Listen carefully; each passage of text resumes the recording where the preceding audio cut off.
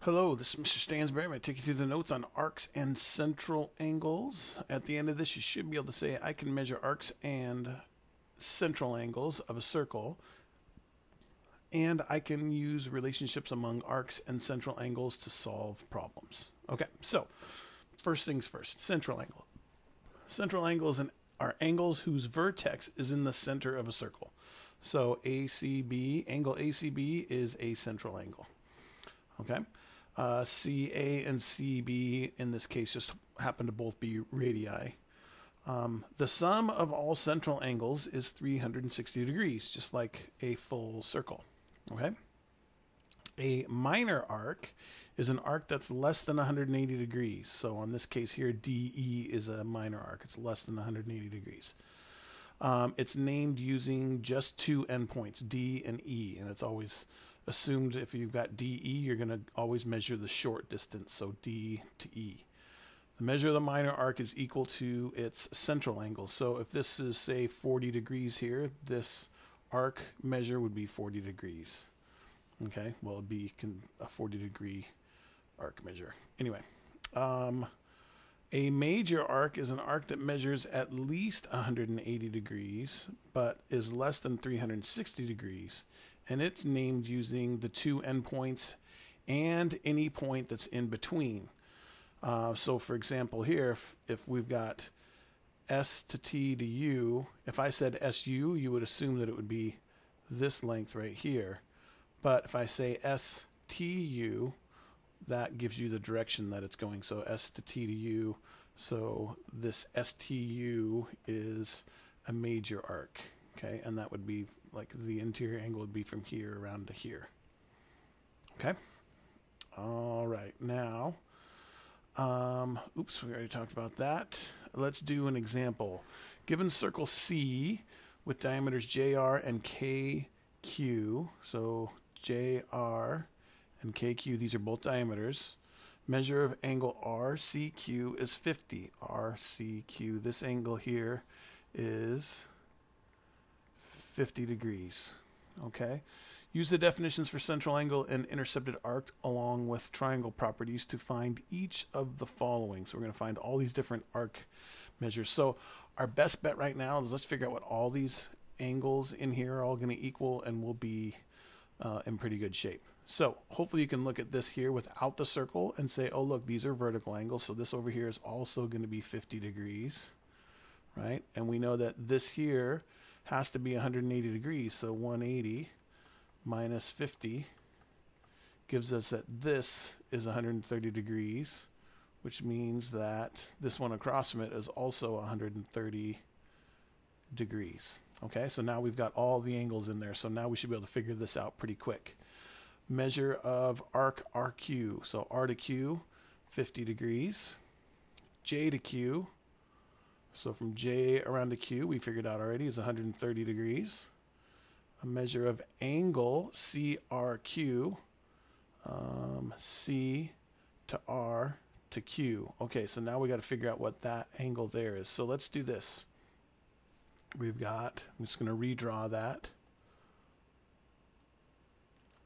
And then away we go. So we know that CR and RQ, CR and CQ are both radii, so this is the same as that. We already know that this is 50 degrees, so we know that all angles of a triangle are 180. Subtract the 50, and we know that these two angles have to add up to 130. Since it's an isosceles triangle, these two angles also have to be the same, so that's simply going to be 130 divided by 2, which is going to be 65 degrees for this one here. Okay, measure of arc J to Q to R is 180 degrees because that's a semicircle. JKQ, J to K all the way back around to Q is all of these, so 50 and 50. So it'd be 50 plus 50 plus 130 is going to give us 230 degrees. Okay, and then J arc JK is 50 degrees. Okay. Okay. We've got one last set of examples to go through, but before we do that, let's take a little comedy break, shall we? Hey, here's something I don't think a parent has ever said. The kids are upstairs playing with all their old Happy Meal toys.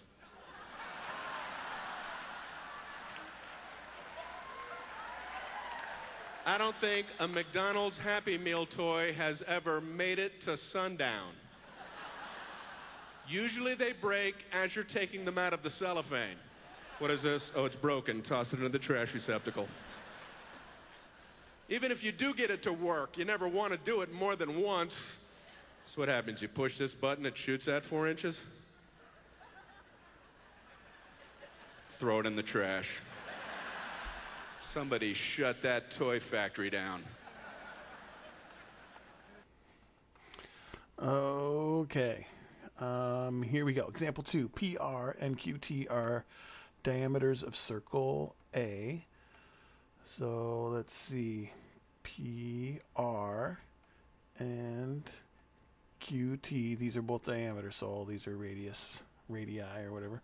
So find the measure of all these different angle measures. Let's do this. Let's do the same thing we did before. I'm just going to go through and figure out what all of these angle measures are, and it's just going to make our life easier. So if this is 90, we know that this over here is 90 because these two add together to 180. That's 30. We know that this is going to make a 90-degree angle here too. So 30 and 60 give us 90, and 50 and 40 give us 90. So that should be all the measures of all those central angles, which will make all of these a lot easier. Okay, UQ, oops, so that's 90 obviously since it's right angle. So UQ is going to be 30 plus 90, which is 120 degrees. U to R to Q is going to be all of these added up, or it's just going to be 360 minus the UQ, which we just figured out is 120, so that'll probably be easier. 360 minus 120 is 240 degrees. Again, we could have done that as doing, let's see, U to R to Q. So we could have done 60 plus 40 plus 50 plus 90, which also is going to equal, that's 150. That's also 240. So either way would work just fine. U to T, we've already figured out, is 60 degrees. And then let's see, QRT. Well, we already were told that QT is a diameter, so if it's a diameter, that's going to have to equal 180 degrees. Okay? All right, that's all there is for notes on arcs and central angles. If you have any further questions, please feel free to ask. Thanks.